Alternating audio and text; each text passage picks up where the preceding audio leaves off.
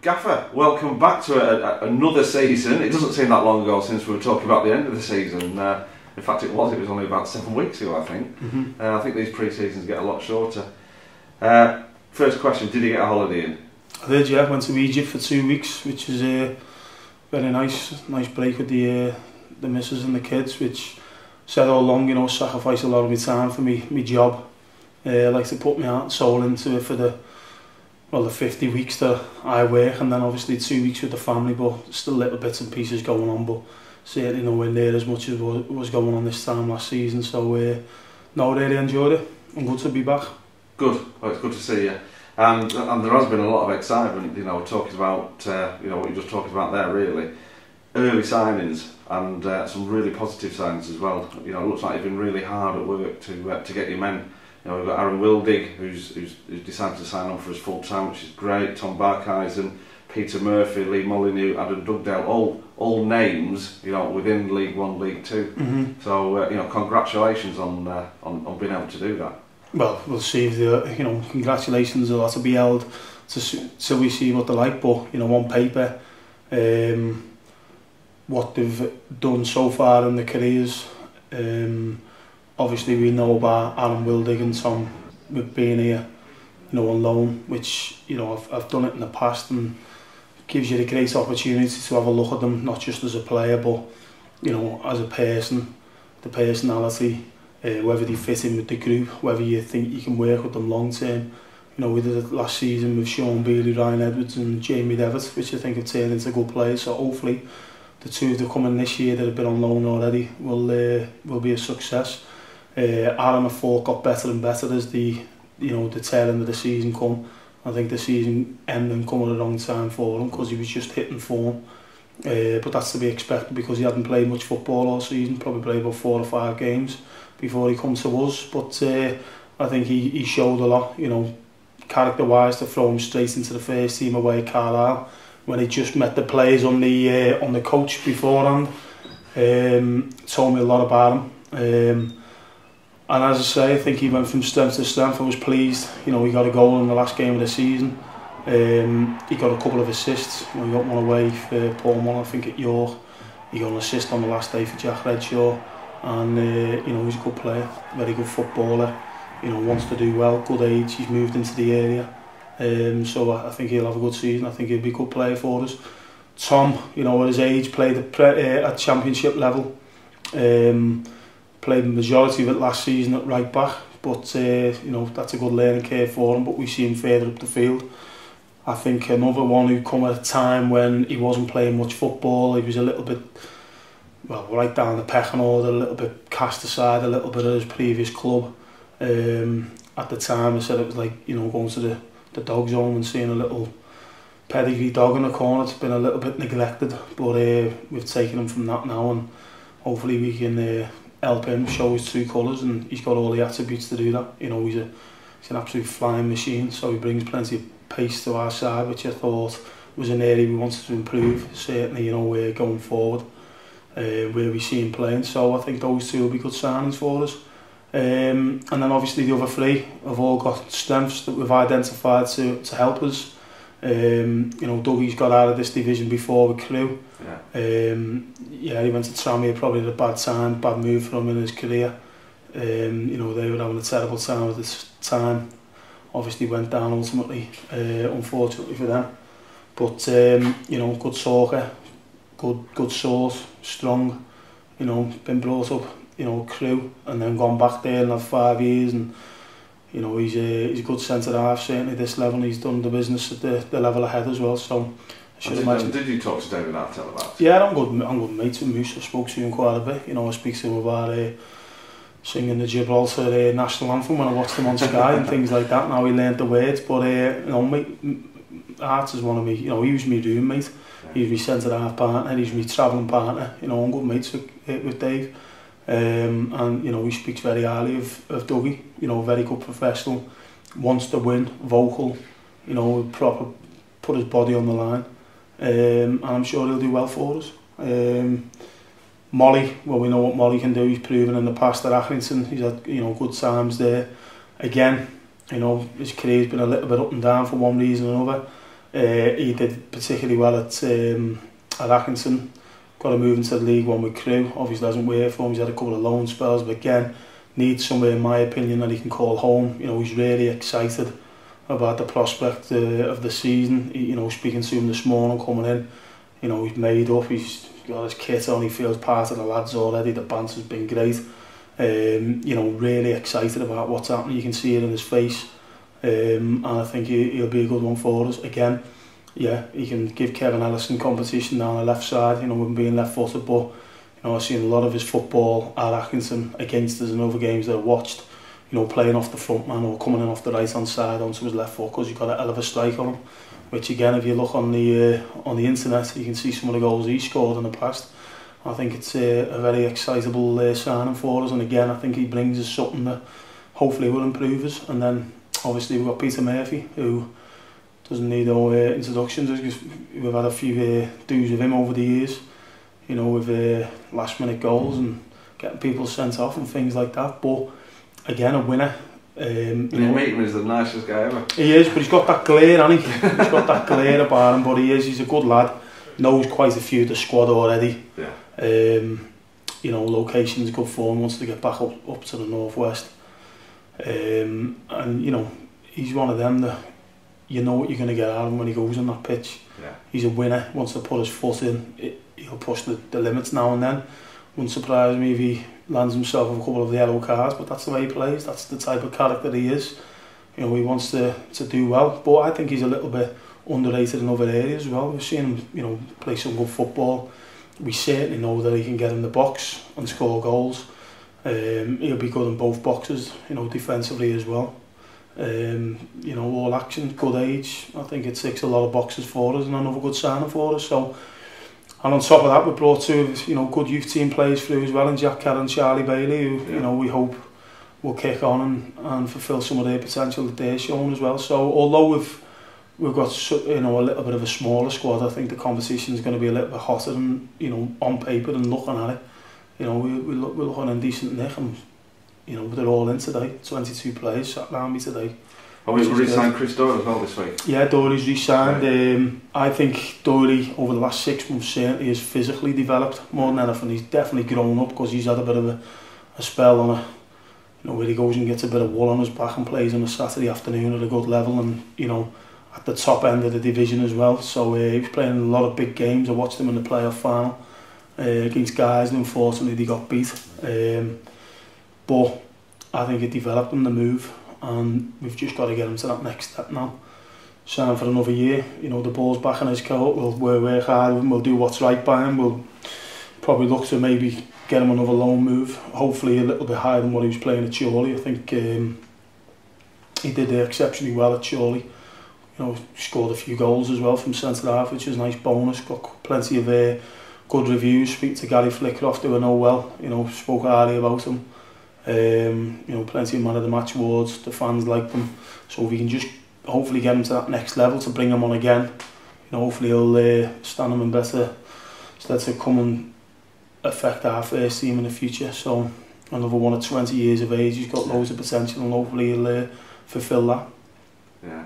I mean, you said today, you just said then it's the first day back today, and you know, we always the first day is the hardest one to come back to, because it's, you know, they've had all the time off, and it's who's kept the fitness up, and we just spoke to Squiz, and they all have, which is great news. And there's no reason why they shouldn't. No, absolutely not. Yeah. Model professionals, and we talked about that before, about how that should be nowadays. The game is modern, and there isn't any downtime anymore. But there's a lot of new faces coming, you know, and I think the question I want to ask most is about, you know, Peter Murphy coming in, and, you know, how we got on with a certain young man in our team. Which one? Well, the one he got sent off. Well, there's quite a few, to be fair, because you know, first and foremost, they've come in, you know, they looked the part, the training kit's fabulous. I speak to a lot of managers at our level, and some of them are still a little bit up and down, and I like to get the business done. I think we've done it every year. We've been top of the table on more than a couple of occasions early on in the season. That's the aim again, to start well. And I think from day one, July the 1st, although we've come probably in a day or two later than other clubs, I think psychologically to start right at the start of the month's good.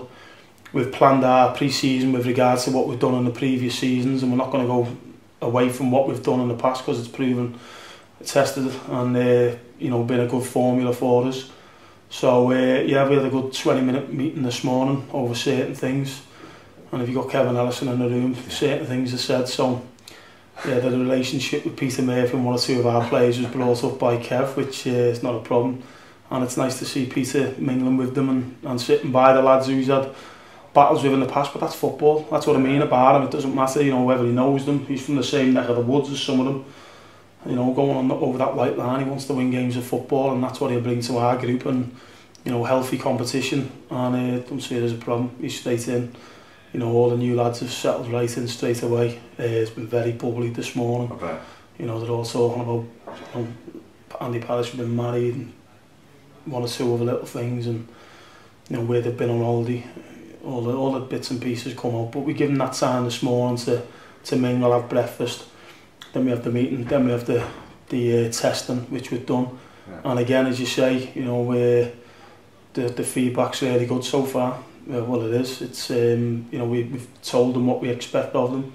The new lads who've come in, and the youth lads who've stepped up, we've told them exactly what's expected of them, what they need to do over pre-season to prepare themselves for certain physical tests, and it looks like we've improved very slightly again, which is great. Year on year, just straight away when it was all done, and just had a quick 5 minutes of squiz over it. He's very pleased. But in this day and age, you're a professional for 52 weeks. Yeah, we say, yeah, go and enjoy your family holiday or whatever, but we don't expect everyone to just close at the end after Southend and go and do whatever they want and do nothing and then try and get fit during pre-season. We want them to come in and be able to adapt and take what's thrown at them, starting today, tomorrow, be a tough day. And then from now right up to the first game will be very physical. But the signs are good that they'll be able to take that, and it will be tough, we always say that, but as long as they're all together and the work environment's good, which we've always done over the last 4 years since I've been in charge, and we'll give them everything that they need to make sure that they're in a tip-top condition, ready to go right through pre-season and certainly to that first game against Hartlepool. Excellent. I think the professionalism of this particular squad is legendary. Morecambe have got a good reputation. All of the guys who we spoke to, who you've just spoken about, all the new signings, when we said to them, why have you signed? It's all about Morecambe's reputation. It's all about you and Ken. So again, that's something to be proud of, isn't it? Yeah, it is. Yeah, but I'm doing my job to the best of my ability. Might not always be the way people want it done outside looking in, but as I say, certainly pre-season, it's been proven what we've done. For a club like us to be top of the table on more than a couple of occasions. Just starting the season well, doing well in the cup, getting ourselves proper up and running. It's worked well for us, so hopefully that'll happen again. But nice that people are signing for them reasons. But talk's cheaper to our actions, and we've got to make sure that we hit the ground running and make sure that we start well again. Is that it now for the signings? Is that everything done? All the business done? It's obviously it's come out, hasn't it? When I was on holiday, but certain things at football clubs, there's always things going on behind the scenes. We identified players. I sat down with the chairman and said, what could do with that for us to hopefully improve again. We've got targets in. I'm dead pleased with what I've got. Really pleased with regards to the chemistry of the group, what they bring into the group. We need another keeper. Can't run with one goalkeeper. That's been an unfortunate situation again. We did speak to Stav about retaining them, but again, so one thing or another, not for me to delve into, but it hasn't happened. That's the game, that's football, it's happened. Not a nice situation to be put in by myself. But yeah, if I could, I'd be looking probably for, I need another goalkeeper and probably another outfield player as well in a certain position. But if there's no money in the pot at the moment, it's not to be. But things are always going on behind the scenes. Who knows? Hopefully we can get back past Sheffield United and maybe generate some money there, or something happens in the meantime, or you can win the Euro Millions or whatever you want. You know, you never know. You never know what's around the corner. But at this present moment, you know, anyone else coming into the club is going to be probably a loan, and you know, it won't be an expensive loan either. But I'm pleased with what I got. I've got to say that I'm really excited what we've got. As I say, things always go on at football clubs, but you know, certain things are totally out of my control.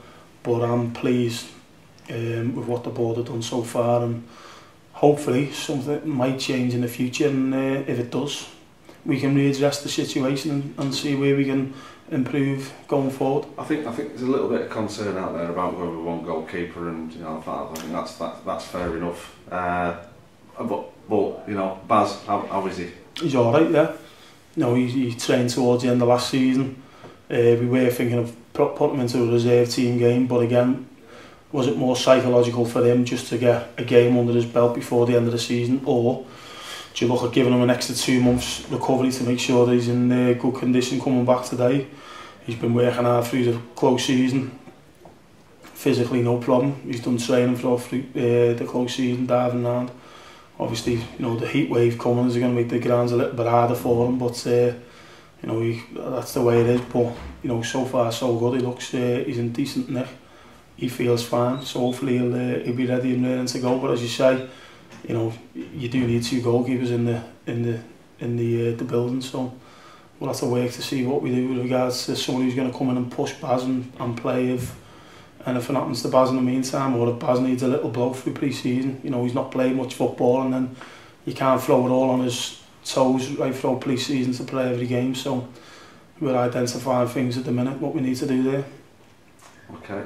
Well, we mentioned before there's a lot of optimism around, you know, with the signings, and everybody's chuffed to bits with them. The fixtures are out now.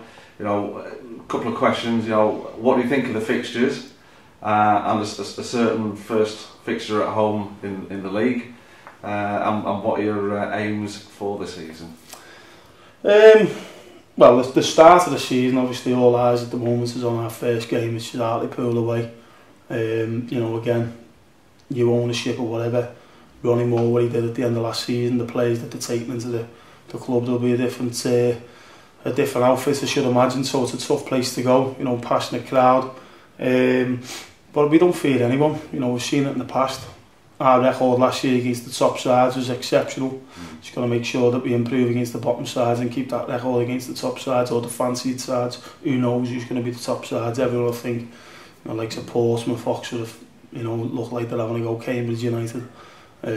But we know in the past that we're a match for anyone. It's just getting a little bit more consistency and beating 1 or 2 more of the teams that are struggling down the bottom throughout the season.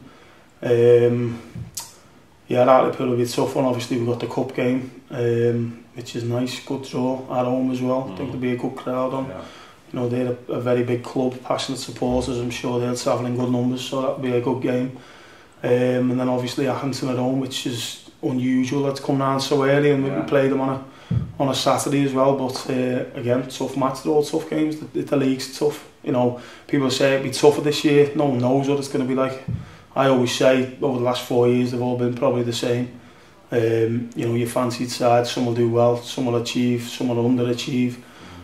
Who knows what's going to expect with the teams coming down? You know, who would have thought Tranmere and Carlisle would have been fighting relegation all season after coming down from League One. Who knows what Bristol Rovers and Barnet are going to bring to the table coming up? But all we can think, you know, concentrate on is ourselves. We know we're capable. We have the belief that we're capable to do well, and hopefully, you know, we can improve on last season. It'll be a tough league. You need that little bit of luck. I think, you know, there's always little surprise packages. Newport had a decent season. Obviously Wickham, no one expected that. No. But you need that little bit of luck. You need that little luck with regards to decisions, whether it be refereeing decisions or whatever. You need that little bit of luck with injuries and suspensions, you know, which they had. And if you get all that, and you know your spirit's good, and you're fit and strong, which we will be, there's no reason why we can't do okay, and that's what we're looking to do. But certainly all we're concentrate on just before the season starts, I'll be setting them targets for the first 12 games, where we need to be, what I want individually as groups, as a team, where we should be aiming with regards to points tally, goals scored, goals against. And what I've said to him this morning, I want to improve in every area. That's the type of person I am. I want more points, I want to score more goals, concede less. You know, even the discipline record, although it was very good last year, you know, can we get better again on that? So everything connected with the game, we want to improve on, and that's what we're looking to do. Well, they'll soon be coming amongst us thick and fast with these fixtures, and our first pre-season friendly is only a couple of weeks ago, and that's against Bolton here at home. We've got Bury the following Friday, so Bolton's on the 17th, Bury on the 24th, Blackpool on the 28th, and then we've got a Liverpool 11 here on the 1st of August, which I'm sure you want to do well against. Are you looking forward to those? Of course, yeah. You know, when the season finishes, you'll have a little week or so, and there's no football. Obviously, once the Premiership finishes the week later, you know, there's nothing. Like the Women's World Cup's going all right at the minute, and that's it's football that you can tune into and you know, keep your hand in with it, because I just love watching games. You know, I'm on holiday watching the Copa America and things like that, and it's just great to be involved, and you just can't wait for the games to come back now. That's what we're all involved in a game for. Yeah, it's great getting fit and the spirit amongst the place and coming in that working environment and all that, but ultimately it's about the games and looking forward to and picking the fixtures like you said. And you know, as you say, there's some good games at home in pre-season, and obviously we've got Nantwich and Kendal in between them as well. So I think that's what we've done over the last couple of seasons, where we've had a good 4 home games to look forward to, but different opposition away from home as well, you know, lower down the pyramid, so different types of tests.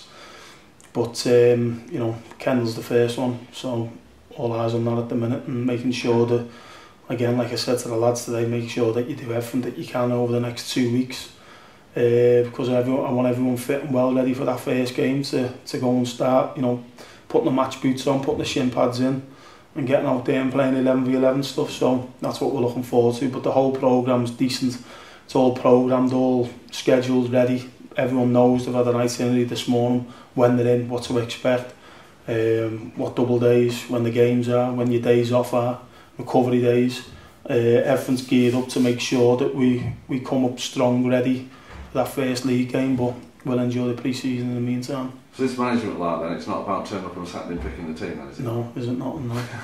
Not at all. No, it's a busy job, but I enjoy it. I've told you that all along. I love the job, love the responsibility. Obviously I've got a good relationship here as well. I want to do well for the club and its fans. And so if there's a message to the fans at this point then, this point just before the season starts, what would that be? You know, have the belief that we have. You know, we've had it in the past, certainly last season, our ups and downs. You know, some great days, you know, beating teams, and some terrible days getting beat by teams, but that's football. It happens for every club around the country. You know, as long as we all stick together, that's the type of group we are, the staff and the players. You know, I come in on a Monday morning, we've lost the game, I'll be ready, I'll be raring to go and upbeat. You know, I don't see the need to sulk and be down. And exactly the same when we win games. There's no use thinking you've cracked it and you're a world beater. It's about keeping level-headed and keeping stuck together and keep working hard, and that's what I'd say to the fans. Enjoy the ride, get behind us, give it all you can for us, because they're massively important off the field, you know, with the atmosphere and the chanting and the cheering, and stick with us. And I'm sure together, all of us, the motto is together we are winners, so hopefully we will be. And on that note, Jim, we'll say thank you very much, and we'll speak to you again in another few weeks. Yep. But good luck. Cheers, Mark. Cheers.